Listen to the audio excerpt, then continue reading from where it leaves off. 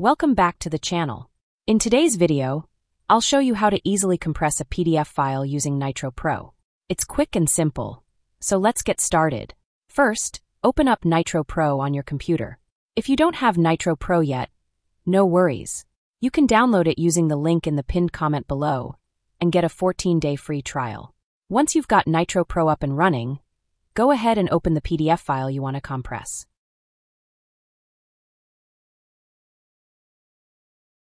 Now, head over to the top menu and click on File. On the left-hand side, you'll see a few options. From there, select Optimize PDF. A new window will pop up. In this window, you want to choose the option that says Reduced Size. This will ensure your PDF file is compressed effectively. Once you've selected Reduced Size, click on the Optimize button. And that's it. As you can see, the file size has now been reduced. For example, it was originally much larger, but now it's down to just 163 kilobytes. Next, hit the Accept button to confirm the changes. Now, all that's left is to save your newly compressed PDF file.